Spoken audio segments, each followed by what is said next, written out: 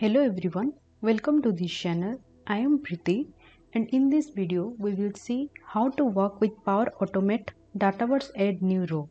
What does that mean? That means how we can add a new row or how we can insert a new row in a Dataverse table using Power Automate. So basically what happens? Sometimes we need to add or insert records in Dataverse table manually one by one. But it literally takes so much time and we don't have much time for that.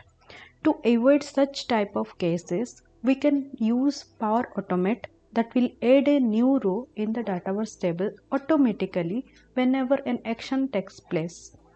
So let's take a scenario and understand what exactly it happens. Here you can see this is my Dataverse table name that is called IT issue resolutions, and this table has some kind of columns like sender, issues, report date and status. So sender is my primary column having with single line of text data. Issues also is a single line of text data. Report date is a date type and status is a choice column. So what will happen in this case? When someone will send an issue or someone will report an issue to your inbox, then the flow will trigger and all the details, all the issue information will store in this Dataverse table, like what is the name of the sender or what is the mail of the sender, what is the issue, what is the report date and what is its status. So every information will store in this Dataverse table. That means by using Power Automate, it will store or it will create a new record or it will add a new row in this Dataverse table. So let's jump to the Power Automate, that how we can achieve these needs. For this, open a new tab, provide the URL like flow.microsoft.com to open the Power Automate. Just click on the sign in. Once you will sign in, just go to this create and here you can see various type of flow like automated cloud flow, instant cloud flow, scheduled cloud flow, desktop flow and the process advisor. So as we wanted to do is an automatic process, so that's why I click on the automated cloud flow. Once you will click on this automated cloud flow, just provide a flow name, like I will provide like Dataverse add a new row. Then choose your flows trigger. Here you can choose your flows trigger, means at what condition the flow will trigger. In our case, when we will get an email or when someone will report an issue to your inbox, then only the flow will trigger. So in this case, just search it when an email arrives. So just select this second one, this is version 3 and just click on the create button. Once we will create the flow will look like this. So here you can see the folder, it will be inbox. Let it be, don't change anything.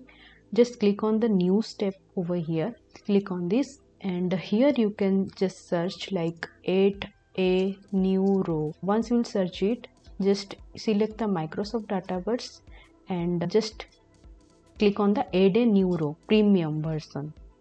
So here you can see the table name. You need to choose the table name. As per our requirement, my table Dataverse table name is IT issue resolution. So here we will search where is the IT issue resolution. Just select it. Based upon your requirement, you just choose your Dataverse table and you just select it from the drop down menu. IT issue resolution. So here it is. Click on it and then you can see the sender, and once you will click on the show advanced option, all the you will see all the Dataverse field like report date, status, and then just the senders field, just click on it and you can see like when a new email arrives v3, we will choose the from under the dynamic content. So just click on it and we can choose the issues like our subject, and the report date we can choose as receive time, but make sure everything will choose when a new email arrives under the dynamic content. So just select the receive time and the status as it is a choice column, so based upon that you can choose your choice values. Like I will choose over here pending. So that's the thing. Now what will happen once the new record has been created inside the Dataverse table, we need to send a successful notification to that sender that your issue or your report has been submitted successfully. So what we'll do for that, just click on this plus new step and here just search send an email. So once we'll send an email, just click on this Office 365 Outlook V2. Okay, so in this here to field, what we need to do, just click on the add dynamic content. We will send to the sender.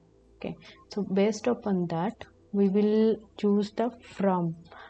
So from means where we got that report issue. So click on this from under the when a new email arrives.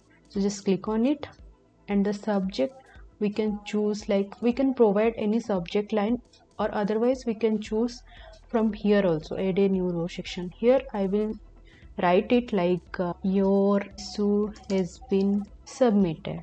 So in the body section what I will write like hi, then here we can choose like from. So from means the sender name or email, sender email, just hi, then sender email, then here your form or your report has been submitted successfully. We will ensure that your issue will resolve soon, and here just thanks Tsinfotech.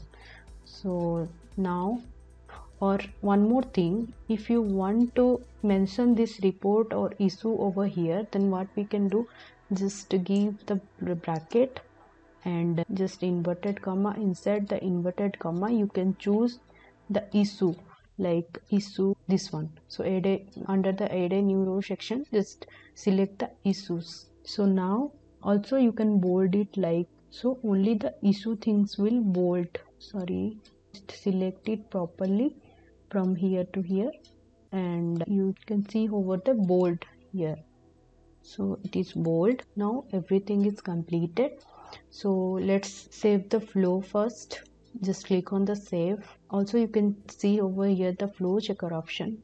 If any issues will be there in your flow, then it will mention your issues. You can click once and you can see all the errors, and if it is there, means if any error is there in your flow, then you can check it and can resolve it. So you can see your flow is ready to go. We recommend you to test it. So in this case, just click on test button, and as we wanted to do it manually, just select the manually option and click on the test button over here. So now you can see it will tell like to see it work now, send a new email in your inbox. So that means you need to send an email to your inbox, and after that the flow will trigger. So for this thing what I will do, I will like I used another user like user2. So user2 at the rate tsinfotechnologies.com. Here I will create a new email like to my name, it is Preeti. So in the subject line you can provide your subject line anything like you can provide the system hang issue, and in the body section you can write hi team, my system is getting hang lot of times while working, so please resolve my issue ASAP, and you can mention thanks. So now I will send this email. Click on send and then go to that flow once. You can see the flow will run successfully. You can see over here, just wait a minute and you can see the flow has been run successfully. Once the flow runs successfully, you can see the screen like this, like everything green color, and you will get a notification that your flow ran successfully. Now go to your like particular Dataverse table like IT issue resolution. So once you refresh the Dataverse table, you can see all the issue details like the sender email, the issue, the report date, and the status is pending is like this screen. So once this item has been added into the Dataverse table, again the sender will get a notification that their item or their report has been submitted to the specific team. Okay, so if I will go to that user, you can see, so here you can see that mail like, hi, this is the sender name, and like the body like your issue like system hang issue has been submitted successfully and our technical team will connect you soon. So this type of mail the sender will get. So this is all about to add a new row in Dataverse table using Power Automate. So if you want to know more details about this thing, then you can visit our site like spguides.com, and you can find out this post like this whole post in that site only. And also you will get this article link in the description box below. So I hope you enjoyed this video. If you really like this video, kindly subscribe to our YouTube channel and hit this bell icon button for more videos like this. Thank you so much and have a nice day.